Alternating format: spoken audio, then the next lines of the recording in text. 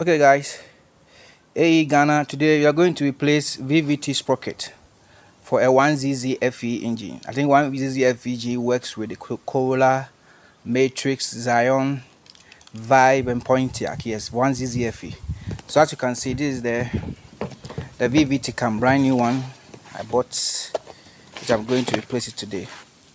Yes, this is the updated nut that goes inside the camshaft. So don't throw it away or replace with the old one. Use the updated nut that comes with it when you buy it. And this is the sprocket, the VVT sprocket. Yes. Okay, so as you can see, that's the VVT sprocket. It's in the lock position, but it doesn't matter. You can install it either in lock or unlock. Yes, that's the brand new one.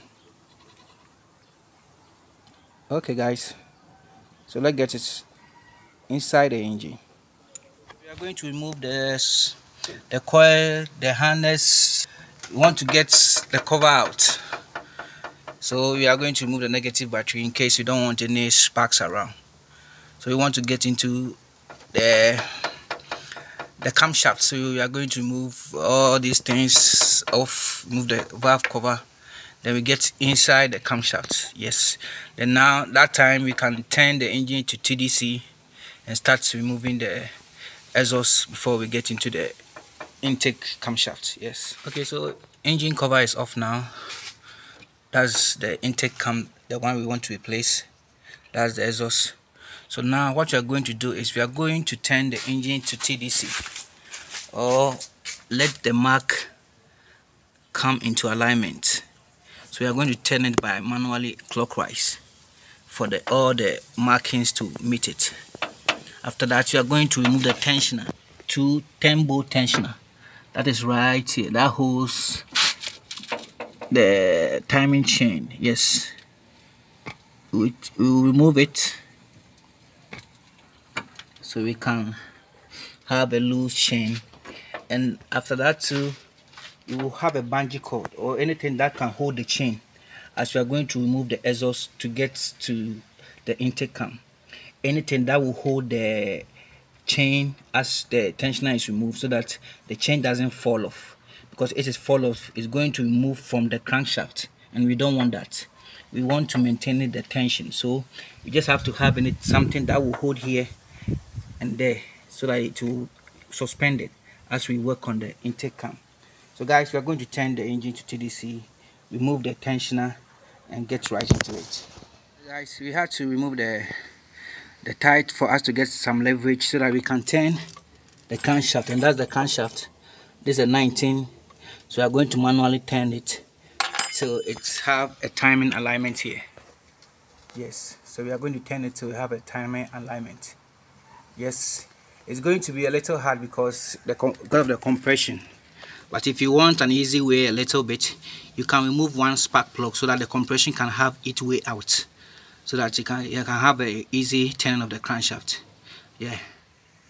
Alright guys, so I'm having a challenge with the markings on the timing chain. I'm going to show you how, when you are doing yours, you can just do it right away if you are struggling with the timing marks. I think my mechanic didn't structure it well, like he turned it in the other way, so it's not aligned with the timing mark, but I'm TDC now, so I want to show you how you are going to do it. So when you are at the TDC first, the number of chains here at where my pin is hitting should be 8 to the exhaust.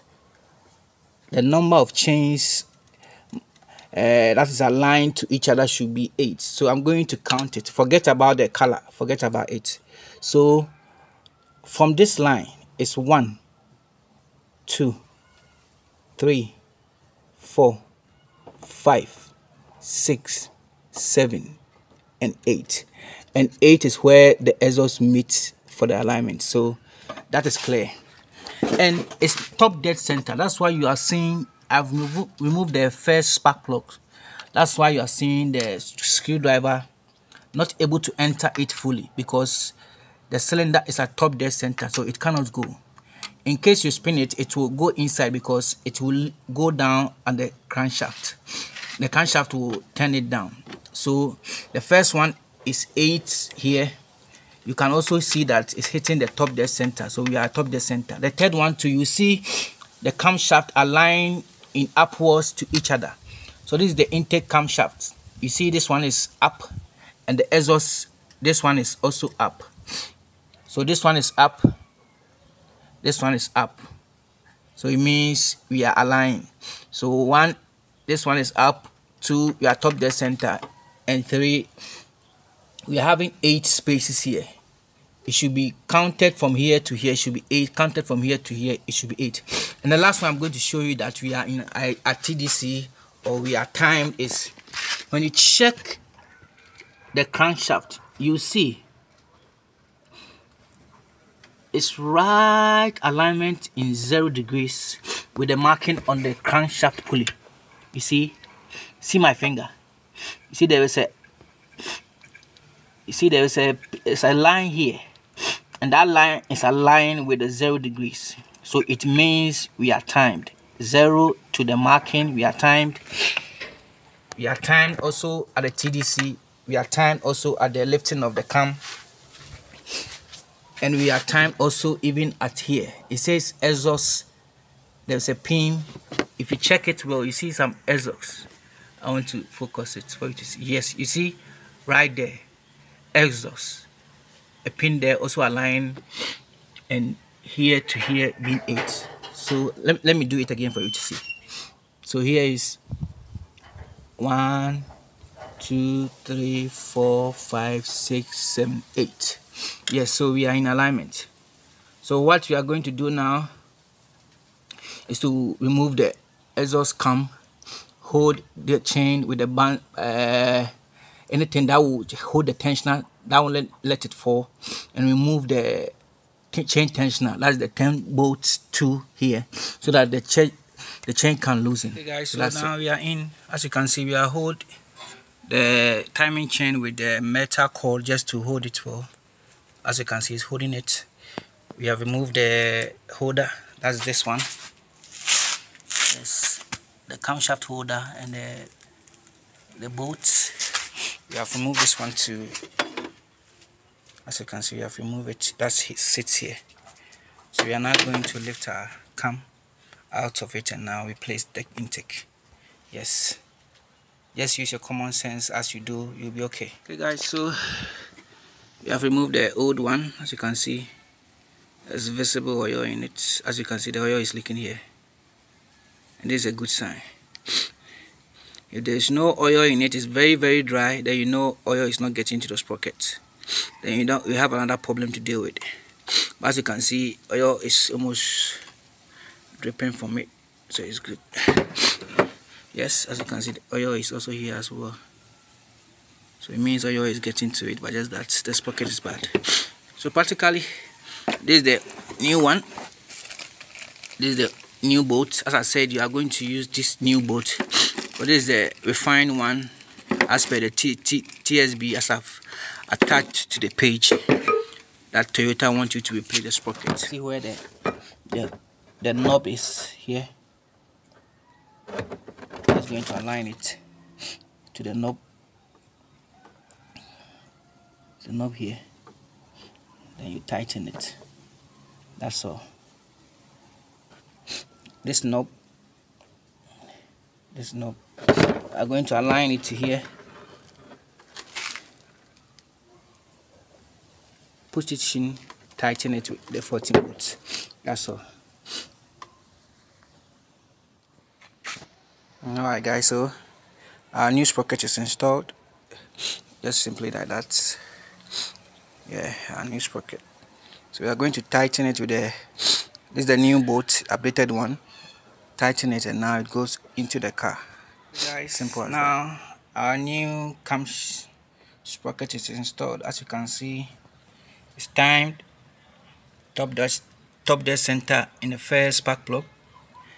8 here. 1, 2, 3, 4, 5, 6, 7, 8. See the notch? Yeah. Here too says exhaust. The crankshaft bearing to 0. Yeah, it's on the 0 as you can see. Yeah. Alright, so timing chain also installed. The timing chain tensioner, as you can see, is also installed. So now we are going to put our valve cover on, then we start it, and that's it. Okay, after installing it too, I manually turned the engine to see if everything is working, and everything was turning as well. If it doesn't turn, then there's a problem. The timing chain have fall inside, so you just have to stop everything that you are doing and open the cover here. But if it turns around and turn all the cams, then you are good. It didn't fall inside. So we are going to close it by placing the valve cover, then we can start our car. Alright guys, now everything is fixed. The valve cover is fixed, the coils are fixed, everything is set, clean up done, all is good. Now we are going to go to the moment of truth. We are going to start a car and see how it felt. Let's go right inside it.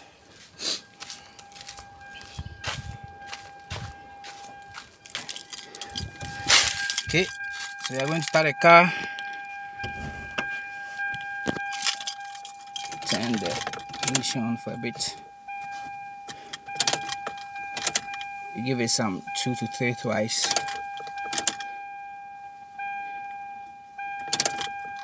And we can start it now. Okay, let's go again. Okay, started.